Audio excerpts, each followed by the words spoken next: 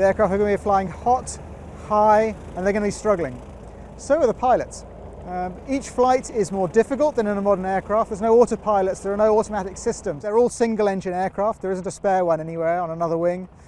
It can happen. They can fail. They're very, very old and they're working hard all the time. If that's a negative, on the positive side, the aircraft fly relatively slowly, and indeed they force land very, very slowly.